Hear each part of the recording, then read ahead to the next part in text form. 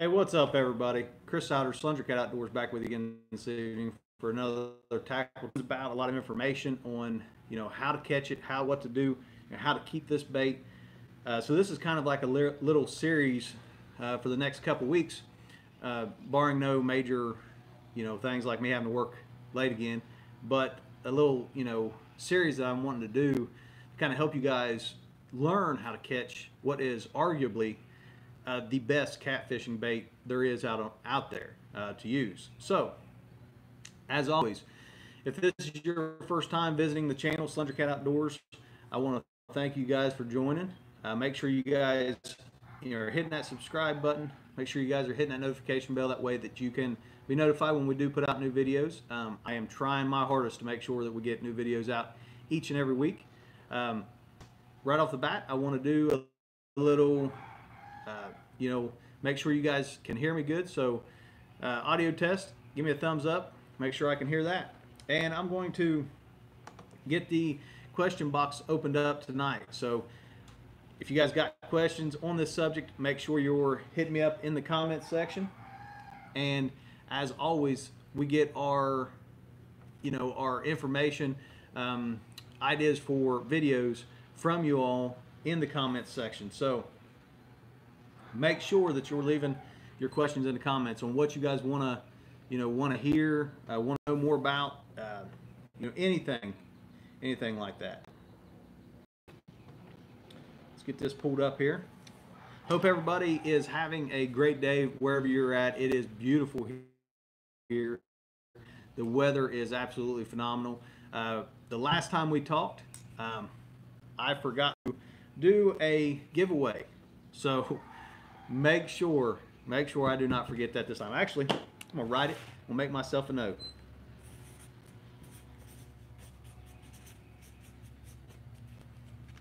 I'm gonna put it down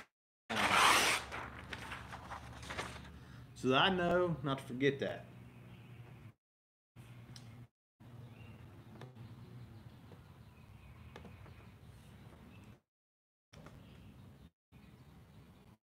Herring, let's just jump right into it. I mean, for any of you guys that know me, you know that I love to use gizzard shad. Gizzard shad is probably one of my favorite baits there is. But arguably, skipjack herring is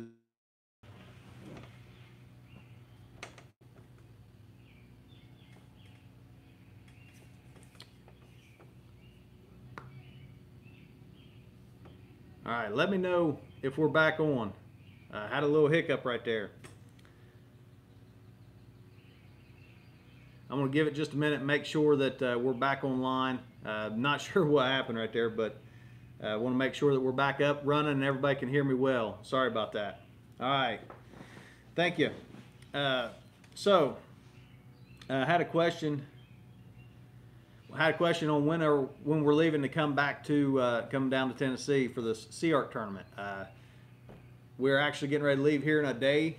Actually, tomorrow night. If everything barring everything goes well, we'll be leaving tomorrow night and get down there. And hopefully, there's been some people down there catching some big fish, and I want to get down there and join them. I can't wait. I'm excited. Be joining Larry Lang will be joining me for a lot of you guys out there that watch Catfish Weekly. Doc Lang. His son Larry Lang will be down there fishing with me.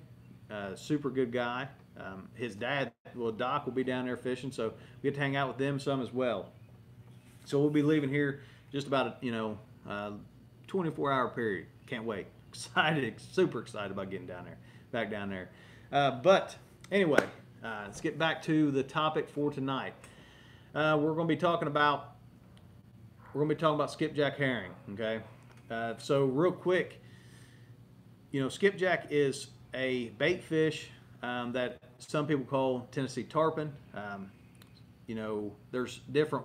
They kind of are similar to an American shad in the sense that they're oily, very good bloody, great cut bait. Okay, skipjack herring can be found, at the best of my knowledge, in the Ohio River, Tennessee River, Cumberland, Kentucky, Green River, Mississippi River, and I'm sure there's some other rivers that are in that area, but anything that is really connected to the Ohio River in a sense of any way normally will have skipjack herring in it and can be caught.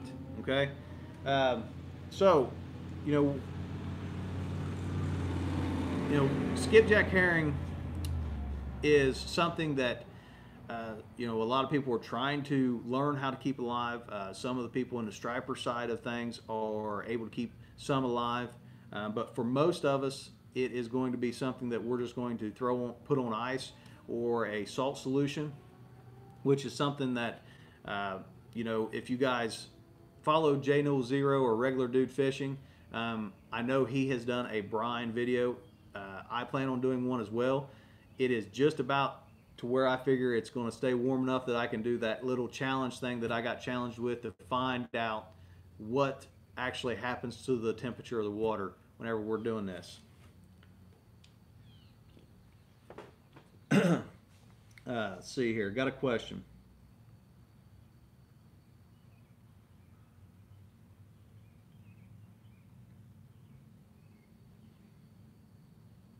Okay, Roger. Roger brought up a good question here, and I want to make sure and touch on this. He says that they are short boats for the Fishing for Freedom in Quincy, Illinois. For anybody that doesn't know what that is, you get to take along. It's like a whole weekend long deal where you get to take a veteran out. You get to spend time with them, eat dinner. I believe they might even like shoot trap or shoot guns. You get to fish a tournament with them. All sorts of things. It's a great thing. Roger, I don't think I'm going to be able to make it with what I have going on, but if anybody in here has information, I know there's some guys in here that watch it regularly that go to it every year. Make sure you're leaving some information, maybe a link somewhere where anybody can find information on how to become a boater for that event. And that, once again, that is Fishing for Freedom, Quincy, in Quincy, Illinois. Good fishing out there. Great fishing in that area. So, Anthony, I'll be fishing Wheeler Lake. Be fishing a Sea Arc tournament, which is Wheeler, Wilson, and I think you can lock up. I'm not for sure. But so that's where we'll be fishing at this weekend, is the Lower Tennessee, around Wheeler Lake area. Okay, so one of the top questions that I get a lot of times are where to find skipjack, or where to catch them. Okay, so that's kind of where we're going to start. Now we know what skipjack is. They are a long, more slender, style of bait. Kind of look like a torpedo. They are super fun to catch. I mean, if you have kids that you're trying to get into fishing, when these skipjack are running, make sure you get them out. Make sure that you get a rod and reel in their hands, because they can be phenomenal. You can wear some kids out with this. So, where to find skipjack? 90% of the time, we're going to be going to some sort of lock and dam. Okay. Now, not all the time, and we'll touch on that a little bit in this as well. But 90% of the time, we're going to want to go to a lock and dam, somewhere that's going to constrict their movement upriver. Okay, like a lot of bait fish this time of year, these fish want to migrate, upriver to spawn, and they're going to get conjugated or kind of held up at these dams, and it makes good areas. The minnows come up there, following the skipjack, shad, thread fins, stripers, white bass, all this stuff comes up there, and it's all like a food chain reaction style thing. Okay, so I got my handy dandy notepad back out tonight. Somebody gets to see some drawings, and I know you guys are probably excited about that.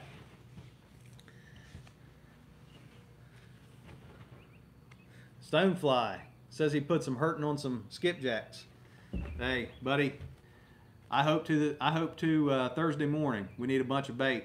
But real quick before I forget about it, I want to let you guys know, if there's anybody on here that's fishing the Cabela's King Cat Classic in Galplis, Ohio this weekend, J Newell 0, John Newell, regular dude fishing. I'm pretty sure he's in the chat tonight. John, if you were in the chat tonight, make sure you leave a link. Some way these guys can get a hold of you. He is going to be trying to bring Skipjack back for anybody that is going to be fishing that tournament to kind of help you guys out with bait. Around here, the river's up. The bait's not really in, real great. And, he's going to try to help the fishermen out, bring some bait, and get you guys good fresh bait from south. Good fresh skipjack. So make sure you hit him up. So let's talk about where to catch skipjack. Okay, now I'm going to draw a dam, and I know I'm going to draw. Let's draw it this way, because let's call this. This is the lock and dam here. We're going to call it. Let's say Willer, because that's because I hear they're catching a bunch of skipjack down there right now. Okay, this is the hydro plant.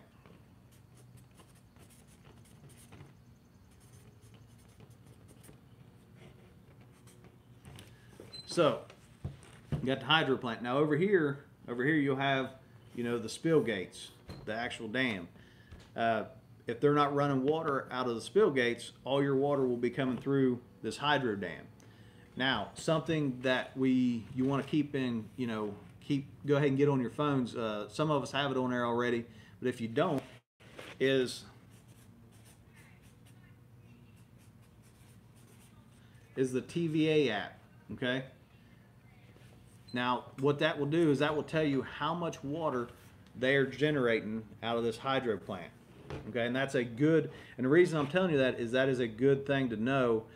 Check if they're not running any water out of here, but they're running water out of maybe the dam below or the dam above, then you may want to go to one of them dams. If they're running water out of this dam, but they're running a lot or little, that's just good information to know and kind of have an idea of where you want to go. Okay, so we got the Willer Dam, we got the hydro plant. Now we got current coming out here. These are big old boils coming out through here, and all this current coming down through here. Okay, now over here you got a bank.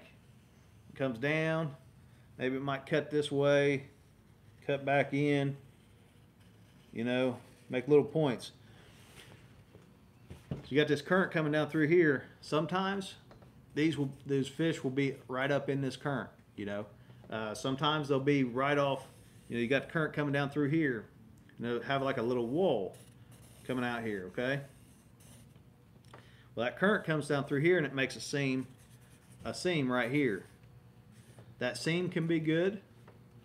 And also on the bank side, anywhere for guys that are bank fishermen. This is a good place if you're a boat fisherman.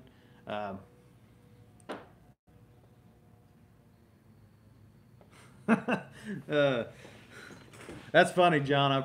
Funny. I need some crayons. But so this can be a good place if you're a boat fisherman. If you're trying to catch them off the out of a boat off this seam line over here. If you're catching them from the bank, the bank side, where these little points will kick out, and off these points will cause seam lines down through here. Okay, now these seam lines may kick out in the middle, or they may kick out straight down, just depending on how much current, how the current's flowing, will make a big difference. But these seam lines are where you want to try, because those will conjugate the minnows, and obviously those skipjack will be coming up through there off those good thick seam lines. Okay, and that's going to help you catch more of those skipjack coming up through there. And sometimes it's one seam line, sometimes it's all over, sometimes you can Ray Charles can cast out there and catch them. It doesn't matter. But sometimes you really have to be pinpointed on certain key or certain seam lines within that area to really be able to produce a lot of skipjack. Now, is there any questions on that before we kind of move forward? Make sure you're, once again, make sure you're leaving your questions in there.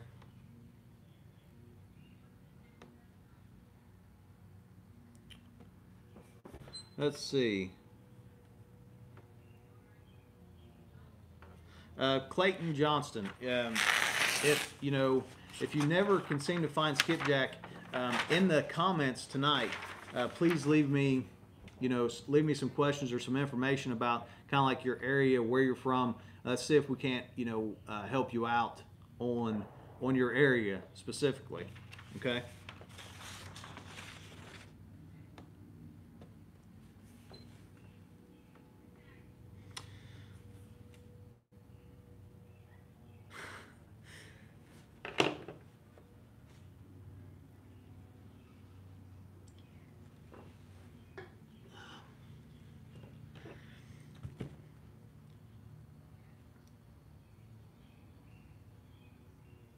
Okay, so Roger, got a question here. Roger asked, how do you determine if you should retrieve something really fast or retrieve something slow?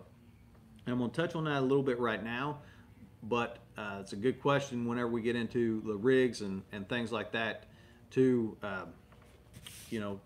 really dig into a little bit more. But Roger, you got to play around with it. You got to try different things. You may, if there's more than one of you, make sure that your, one of you is doing something different than the other. If you both are not, if you're not really on skipjack and you're not really, slaying a bunch of them, you're having a hard time trying to figure it out. One of you do something completely different than the other, whether it be collar, retrieve, depth, something of that nature, until you key in on the specifics on where they're at and what they want. Okay.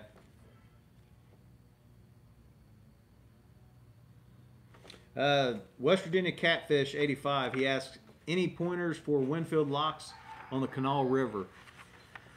Yeah, there's, I don't know if they're there yet, West Virginia Catfish, but depending, there's right off the bank, you can't really get up there close enough in a boat. You really got to fish that off the bank. But normally there's a good thick seam line that runs down that bank and you can catch them there. So just, look, you can distinctly see, anywhere that seam is going to kick off that bank, you will see it running down through there hard, and that's where you want to be able to fish, is right, right on that seam. Okay.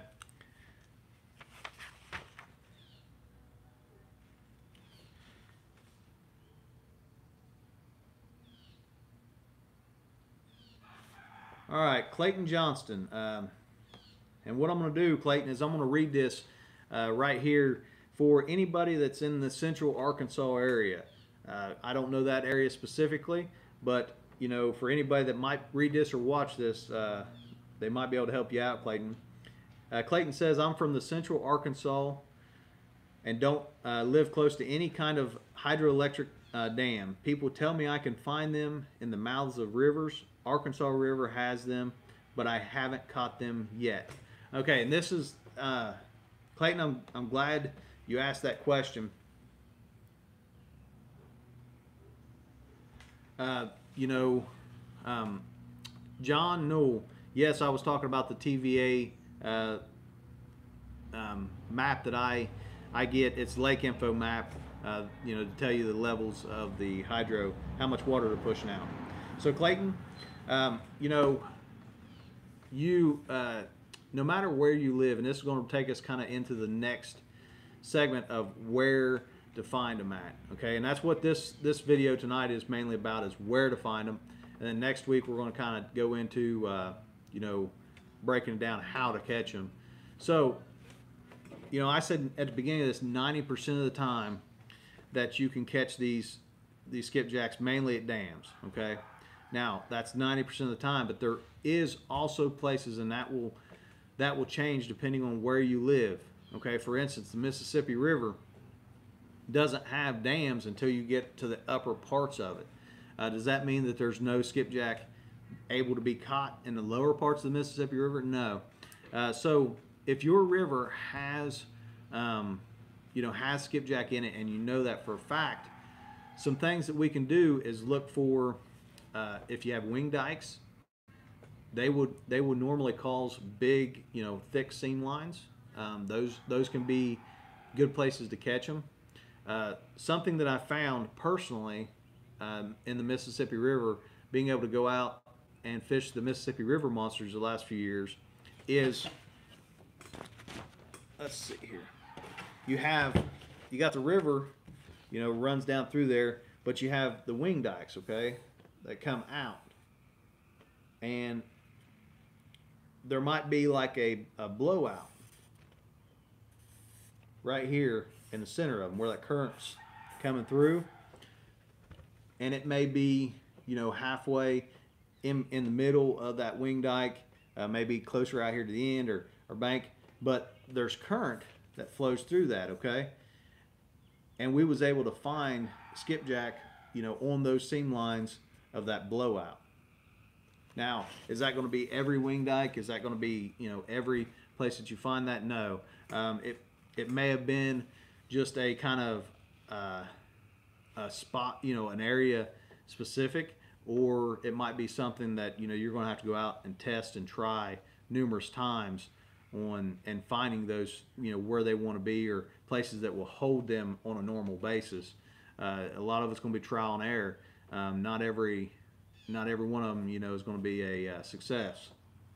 Something else that you can take advantage of too, if you have these in your areas, are old blowed up lock and dams, and this is going to be, I find that this is going to be a lot of times more in the summertime, after they've made their huge push to the dam, and you're not really finding them in high numbers. If, for instance, in the Ohio River, we have old lock and dams that are blowed up, and the wall will be, where the lock wall come down through and the dam come across here. The dam itself would be blowed up, big rock, rubble across the river, and one side will be nothing, that just goes straight to the bank, but the other side will be like maybe the old locked walls that come down through there. Sometimes, early in the morning, real late at night, you can find those skipjack will come up and school up on minnows coming up and eating on algae and plankton and stuff around those old lock walls. And in this sense, you got to be real careful, real quiet, real kind of stealthy like, but you can also pick them up around places like that. Other good places are, let's see here, let's draw the river. Okay, we got a river. That's the river. You got the current coming down through here, okay? Let's say there's like a big rock point, and this can be kind of in the middle of nowhere. But you got a big rock point that kind of sticks out right there. And as that current comes around that bend, it makes a nice current seam right out through here. From time to time, those can be, good places to find them as well. So, let's see here. Hopefully, Clayton, that will kind of help you, in your success, and make sure that you, as you keep trying, as you keep, progressing with this, that if you have not hit me up on Messenger yet, hit me up on Messenger and ask some questions. As you try things, I'd like to know the information as well to be able to share it to others. John just mentioned something that's very, very good as well. Old boat ramps, or not old boat ramps, good boat ramps, depending on how they're angled into the river, will cause good thick seams.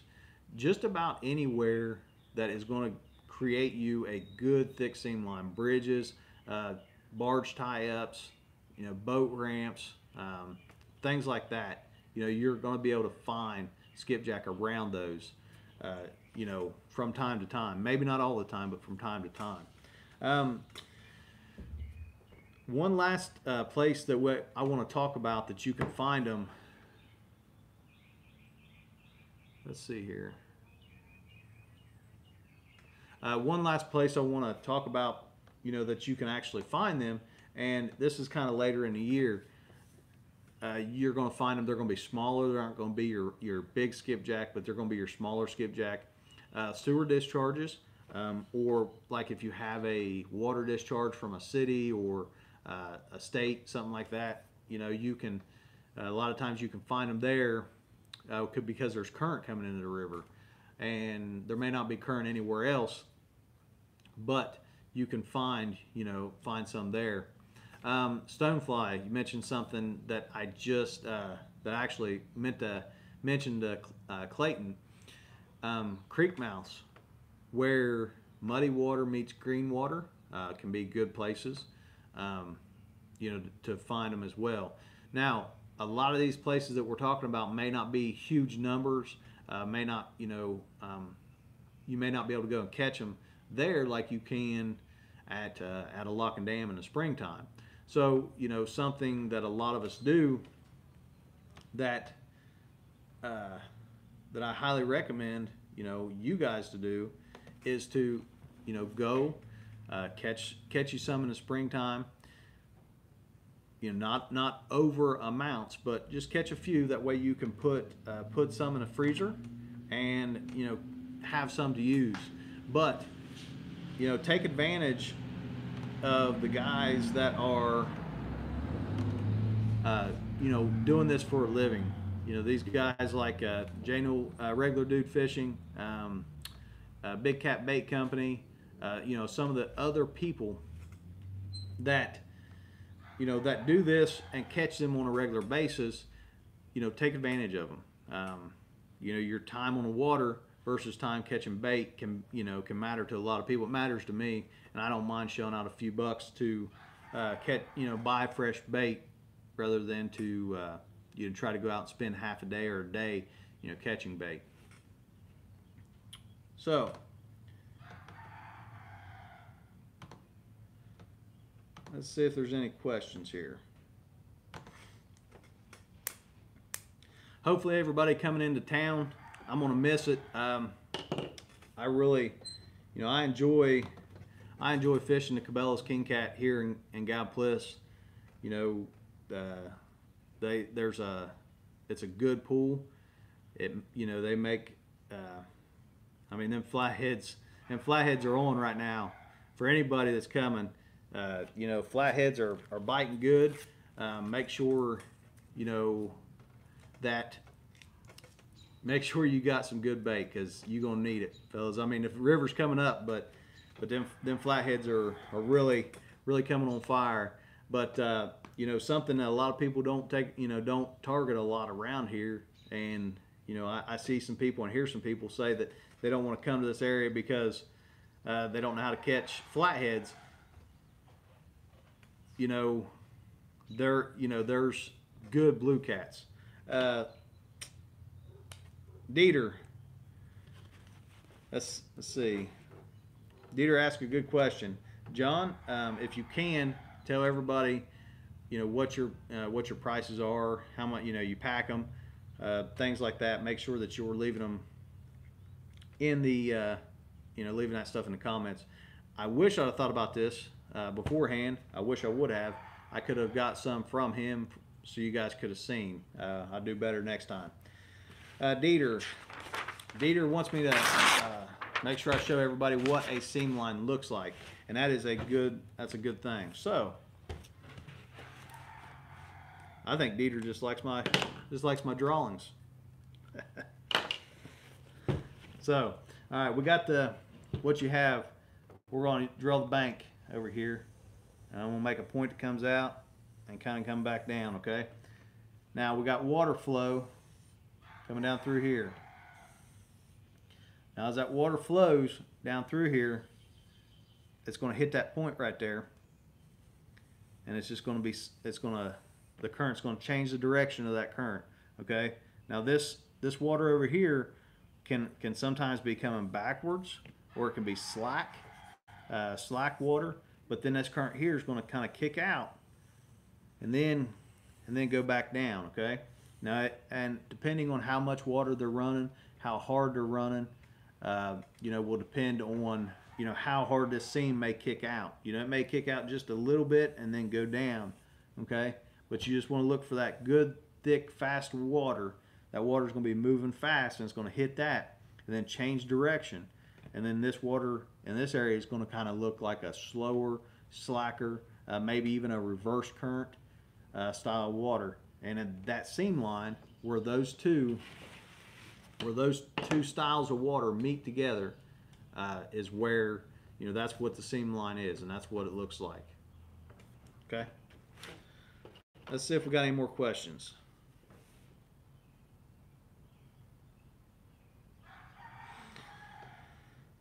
And hopefully that answered. Hopefully I've done a good job of explaining what that, you know, seam line looks like.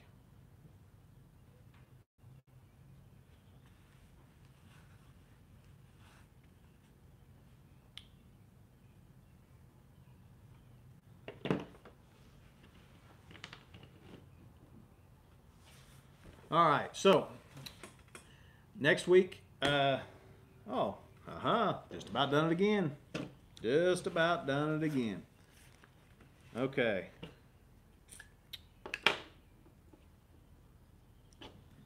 How are we going to do this one?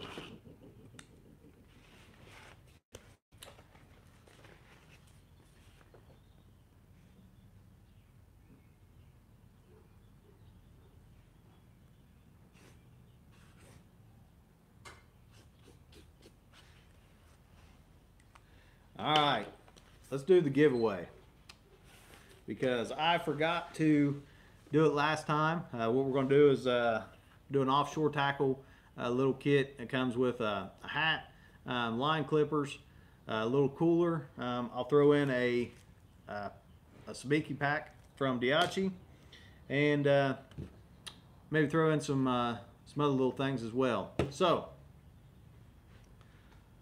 let's make sure we don't have no more questions here. For everybody watching, pick a number between 1 and 20. First person to get it, we will hook you up with that little giveaway pack. Roger. All right, let's see it.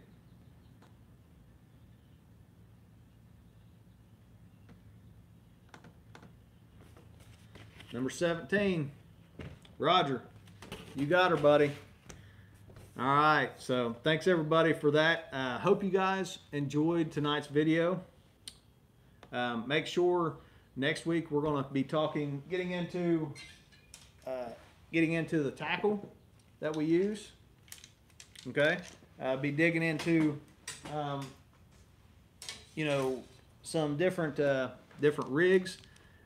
You know, that we tie up, how we tie them up, why we tie them up, things like that. So I want to make sure that you all know I appreciate everybody watching. I appreciate everybody joining in. The support you guys give me, it's great. You know, I truly appreciate it. Make sure that you hit that thumbs up, you share. I think John J. Newell, I don't know if he is or not, but I think he might be going live tonight. Run over there, check his channel out. Make sure you check Dieter Melhorn channel, Fishing out. He does good videos, good information, good group of men. So I want to make sure, give them props. Thank everybody for watching. Make sure you tune in next week, and you all have a good week.